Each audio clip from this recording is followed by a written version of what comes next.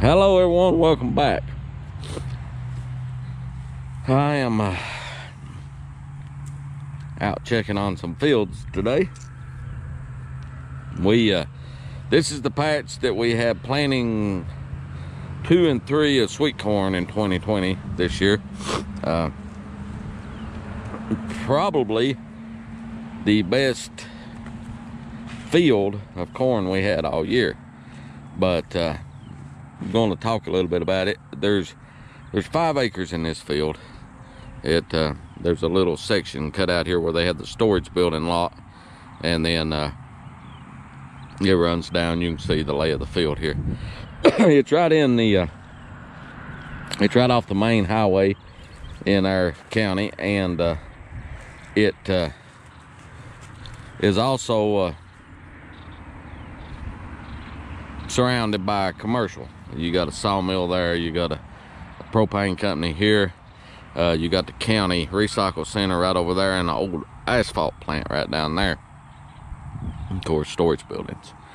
But the reason I point that out is it's a good piece of farmland, but it's kind of right in the middle of a bunch of development. But I was told by the landowner that this property was, when they built the road through here, it got designated for ag use only. But that's a whole nother story. If it hadn't been, it'd probably be developed by now. You can see there's development on up that way as well. But it brings me to my point of what I was going to talk about today. What this video is about is leasing farmland. The do's, the don'ts, the horror stories, etc., etc., etc. We lease this property. We lease most of the ground that we farm, and this time of year, I'm looking at doing cover crops, closing fields out, and stuff like that. And some of the folks that we lease off of, you know, they want cover crops. Some don't matter. You know, there's some leases are more involved than others, and some leases are more expensive than others. This particular piece of property, it's good ground. It don't have water on it. It does not have electricity on it. So it's just ground, and so we got to keep in mind what crops we can grow on it. So how much we can pay for a lease is dependent upon that. But when you're leasing farm ground, there's a couple things. Number one, the ground, what you're going to use it for, how big it is, how handy it is to your other operations, all that goes into effect. If this piece of ground bordered some other property that we leased, we could pay more for it. If it have water on it and irrigation and all that, we might be able to pay more for it. You know, and I'm not going to say what I pay for it for obvious reasons, but that's what you run into. Another thing you look at is, you know, what's the ground been used before. If you've had a farmer on here that did not spend any money on fertilizer, it's gonna take some more money to build it up. That's the same with pasture ground or whatever. So you know, what you can pay is a little less. Another thing is the people you lease it off of. Some folks are like, okay, you know, we're gonna lease it to you, you take care of it, you know, want it cover crop, keep it clean, have fun. Other folks want it, you know, a lot of times landowners will want a timeline. I want this done, this. I avoid those leases like the plague, because just as sure as you tell them, hey, look, I'll get this done at, you know, in the spring we'll go in and do this, or in the fall we'll do this. Just as sure as you do, it will, the weather or something will happen and the timeline gets messed up. You may still get it done, but then they get difficult. So basically, if I got a difficult landowner, I do not release that property, period. It ain't worth it. I don't like being drove crazy or aggravated or whatever. So through the years, the land that we release, those are the folks that we like to deal with. And, you know, the folks that have a good experience working with us.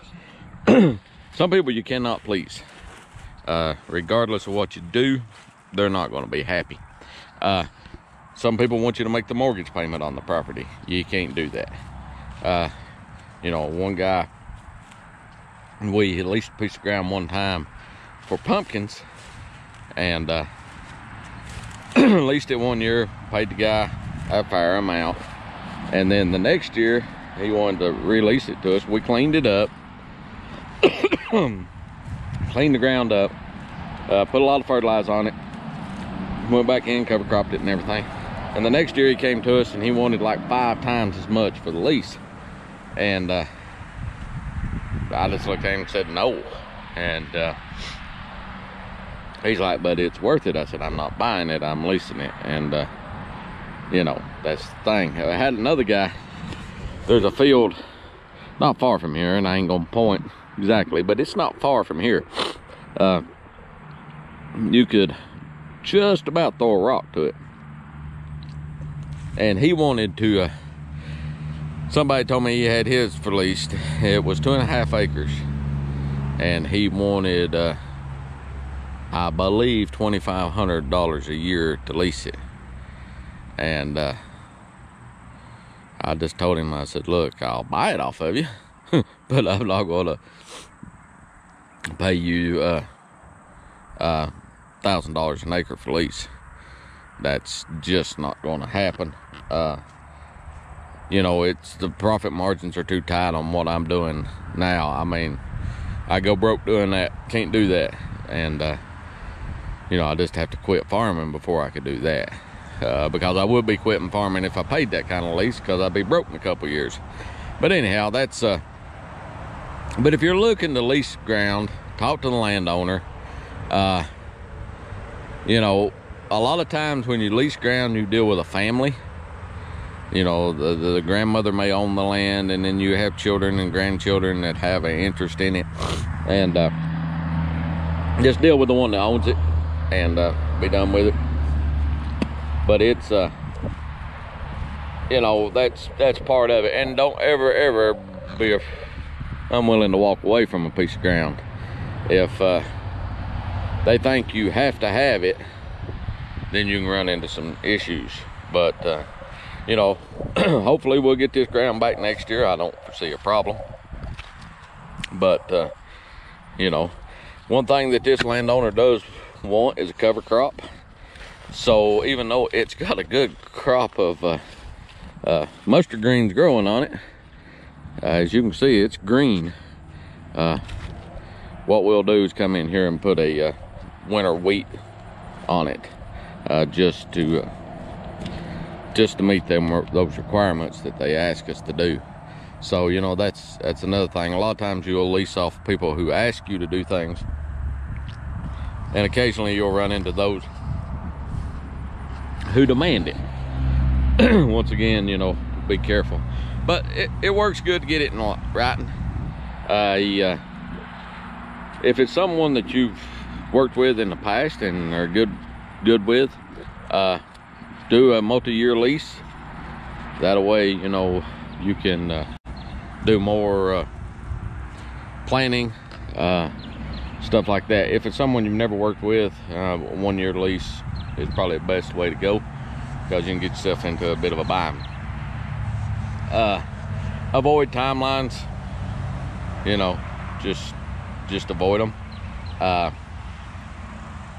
and be sure you know what you're leasing. Like I said, you know, this is just farm ground. There's pros and cons to every piece of ground you look at to farm, and you know, does it fit your operation? I mean, I could lease more land. Problem is, it's a, you know, 45-minute drive to get to it. When you're running multiple trips a week, it adds up. This is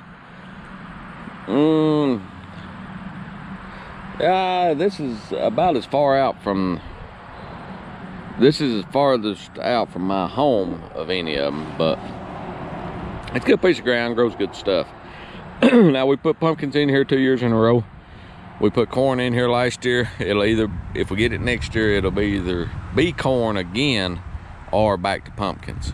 So it'll be one of those 2 crops. But that's where we're at on that. But it's there's a lot to look at when you're leasing property. And if you're in an area like us where farmland is pretty scarce, buying it is usually not an option, but sometimes it is. So, you know, as I move forward, I hope to farm more and more owned acres and fewer leased acres. If you own it, then you're the landlord you have to deal with. And sometimes that's a good thing, sometimes that's a bad thing. But you know, most farmers lease land, and when you lease land, you got to be aware of the pitfalls, the upsides, and the downsides. One good thing to leasing it, you're not tied to a mortgage. One bad thing to leasing it, you may may not have it next year. So you know, that's something you look for. And starting out, when I first started into the vegetables, I would lease smaller pieces of land that wasn't as good as what I've got now, just to get a good start. And then slowly, as better land becomes available, you know, lease hit. Now, one thing that I do not do, I've never done it, and I will not do it. If there is a farmer leasing a piece of ground, I will not try to lease it out from under him or her. I will not do that. There's a piece of ground, a really good piece of ground, that I could, you know, I know the landowner good, and they would lease it to me immediately. They've told me that repeatedly. But there's another farmer leasing on it, and you know, he's doing a good job, and they've not kicked him off or nothing like that. I will not lease a piece of ground out from under another farmer. I've had that done to me a time or two. Don't care for it, and I don't want to do that to somebody else. So that's a little bit about leasing farmland. I kind of all over the place, I know, but oh well. Anyhow, if you like what we're doing, please subscribe, hit that notification bell.